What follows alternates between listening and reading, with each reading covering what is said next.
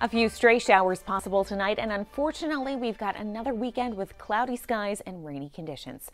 I'm meteorologist Megan Borowski. This evening, there's a chance for a few showers, mainly east of the I-75 corridor, closer to the St. Johns River. That chance continues overnight. Patchy fog also developing. Notice temperatures, they should stay in the 60s. We'll go from the upper 60s around 8 o'clock and fall into the lower 60s by the morning. Let's talk about your weekend. I don't have good news for you. There'll be a stalled frontal boundary just to our north, and we'll have moisture streaming in off the Gulf of Mexico. So widespread showers and storms are expected anywhere from the Big Bend north and west into the Panhandle. You'll notice on future track, it actually looks like Gainesville and Ocala might stay dry during the first half of the day tomorrow.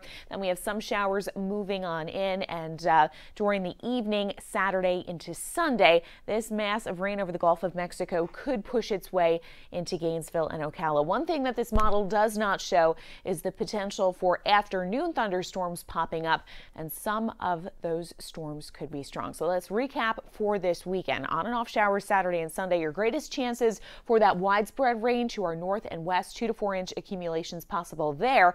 But then over the peninsula, a few severe thunderstorms are possible. Greatest chance there will be gusty winds. Temperature-wise, because of the cloud cover and the rain, we're only going to be in the low to mid 70s. Tomorrow, 74, your forecast high.